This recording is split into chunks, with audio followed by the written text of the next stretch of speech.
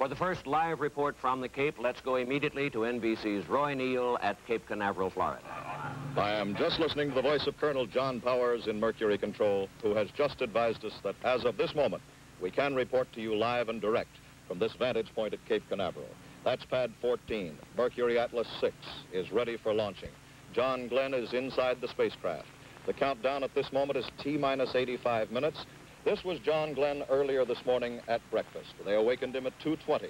He shaved and showered, and for breakfast, we understand that he enjoyed such things as scrambled eggs, 2 of them, a fillet, fruit juice, orange juice, toast, jelly, and postum. This was followed by a physical examination, and finally, he began to suit up in the pressure suit. This, perhaps, was to be the big morning. Before, he had gone through postponements patiently. He's been waiting, training here at Cape Canaveral, while all of us have been waiting patiently, we the nation, standing by for this attempt to put the first American in orbit. And as you can see, Mr. Glenn this morning is in good condition, happy condition. A go condition is the way they described the crew. This was the scene as he left Hangar S, an event that took place at 5:02 in the morning Eastern Time, Cape Canaveral time, ready to go to the launch pad. Well, here's Colonel John Powers now with an announcement. We're at T-minus 82 minutes and counting at this time. Astronaut John Glenn is in the cockpit of the Friendship 7 spacecraft.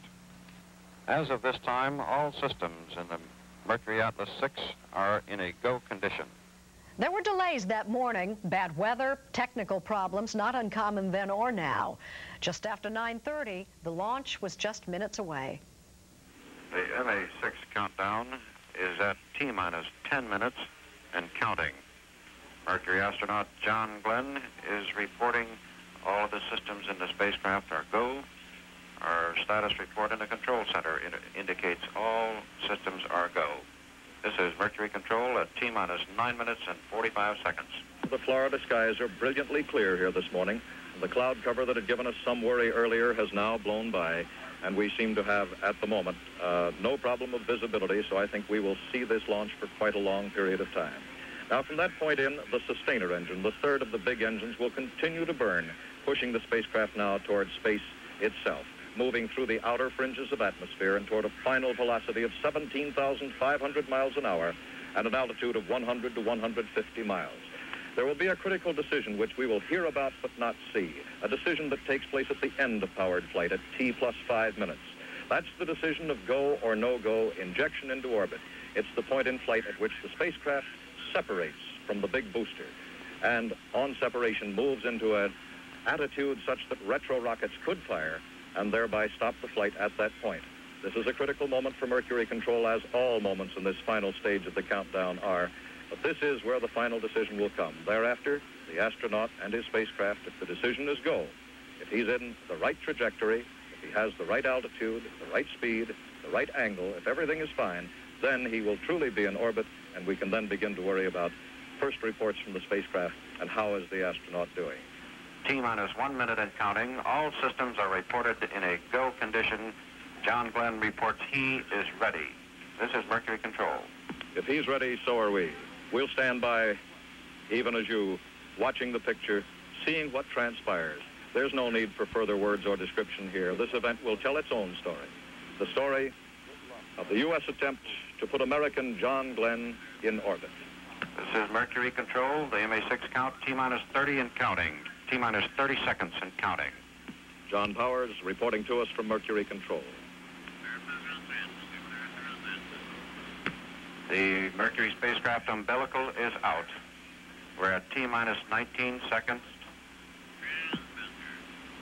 The cords, in other words, that connect it to the ground are released. It's on its own internal power now. T-minus 10 seconds and counting. 8, 7, 6, 5, 4, 3, 2, 1, 0. Ignition. Liftoff. The MA6 vehicle has lifted off. The MA6 vehicle has lifted off. Trajectory looks good.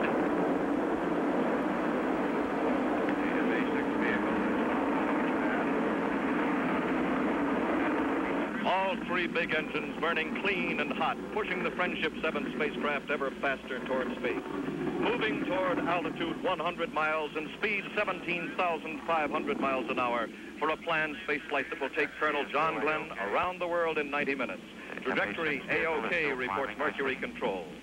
History perhaps being written at this moment here at Cape Canaveral as Project Mercury reaches a climax with its launching operation.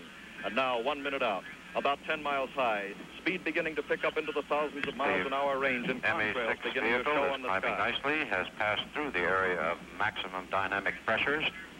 Pilot John Glenn is reporting all systems go.